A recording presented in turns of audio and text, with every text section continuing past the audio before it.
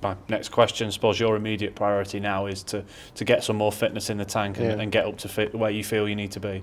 Yeah, well, through my social media and stuff, you know, people can see that I've been, you know, trying to keep fit as much as possible, but it's not the same. It's really not the same. You know, there's some days where, you know, you can be really, really enthusiastic, you know, training and stuff on your own. But then there's some days where, you know, it's difficult, you know, to motivate yourself as much. But, you know, I had a great trainer in America with me, Nick Hollander. He was training me, you know, 3 times a day over there. Then I came back over to England, you know, and I had another trainer, and Missy's got a personal training, you know, place over there. So they really helped me. My brother really helped me as well. We were putting on like sessions and stuff together. So yeah, so I've tried, you know, to keep as fit as I possibly can, but you know, when I spoke to the gaffer on the phone, he said, first thing he said is, I'm gonna kill you, I'm gonna have you. He said, I'm gonna have you. And I was like, why? And he was like, I'm gonna flog you, you know, to get me really fit. But you know, I'm at a point in my career where, you know, I need to do it. You know, I really, really need to do it. I feel like if I can really, really be fit, then I can really, really, you know, show week in, week out what I'm supposed to do. You know, maybe in the past, I might not have, you know, concentrated on it as much as I probably should have. Or there'll be times where, you know, I might get a niggly injury and then it'll derail you a little bit.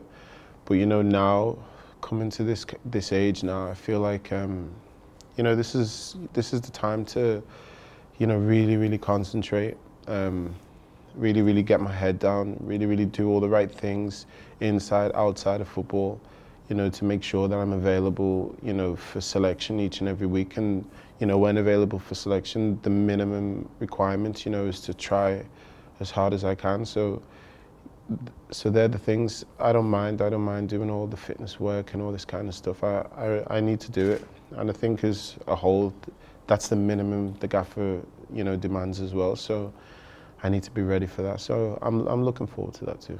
And just finally, you come into a very, very well-supported club. Yeah. How much are you looking forward to feeding off the passion of these fans? Yeah, I'm really looking forward to that. Again, I was speaking to some of the players today, which I know like Jack, Jermaine, Stephen and all these kind of guys, and they were telling me how similar, well, Jack and Stephen were saying how similar it is, you know, to like the Everton kind of sport. Like when they really want to get behind, like when they're really behind you, the place, you know, will be rocking. And, you know, when I was back at Everton, whenever the fans are with you, it really does, you know, get you over the line, and it really does get the best performances out of people. So, and I've been, you know, against Sunderland, I've played against them, and it is quite, you know, an intimidating place, you know, when they, you know, are getting really behind the players. So it's, you know, it's going to be really good.